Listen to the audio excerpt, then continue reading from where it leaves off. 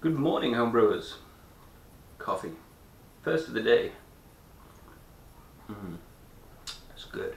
Anyway, so I've been out for a wander this morning and picked up some blackberries for this new brewing experiment we're doing, which is collecting and cultivating wild yeast to, funny enough, ferment things into alcohol. I've also got some sourdough bread because that's what I was originally going to be doing. So enjoy the pictures and see you in a bit. So what we're going to be doing is making some wild yeast for making some of our wild brews. So it's a fairly simple process. You're going to need, funny enough, an outdoor space. You can just do it on the windowsill, but with all this flowering stuff and grass, and you're going to get a really nice, hopefully a really nice combination of wild yeasts. So to the bag.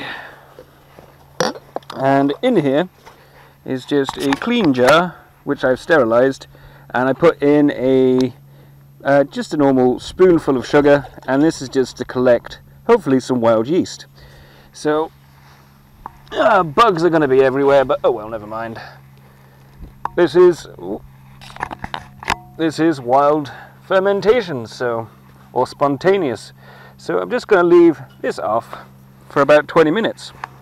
And while I'm also doing that, I've got this, because I've got a hankering for sourdough bread. So, funny enough, I just mixed up a watery sourdough, which I put in there, and that will be for my sourdough, and Victorian sourdough crumpets, yummy. And this is going to be for some bench tests for wild yeast. Awesome. So I'm going to leave it here for 20 minutes, and just sit down and enjoy the grass. So here we are at the 20-minute mark. Obviously no obvious signs of anything. So this should be quite fun. It's either going to be yeast or vinegar, who knows. And a sourdough, which does look like it's separating. Yummy. We'll get this stuff back to the house. 3 days later, nothing. Nothing at all. Whereas the sourdough has life and activity in it. Whoa. So funny enough, it is a sourdough. So it may not be a complete waste. We could use this, but I'd rather cultivate some different yeast. So what I've done is I went out this morning and picked a few of the earliest of the season's blackberries. Again, these should be covered in wild yeast. These blackberries, funny enough, because sugars, natural yeast.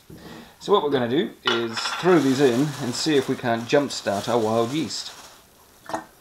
So I'm not washing them, mainly because I want to try and cultivate whatever it is that's around. So I've added in the blackberries, and I haven't washed them or anything. And we're going to see if we can cultivate the wild yeast by using the blackberries as our sort of yeast starter. So this is going to now just stay out the way, stay nice and warm, and hopefully we should have some wild yeast there to go with the sourdough.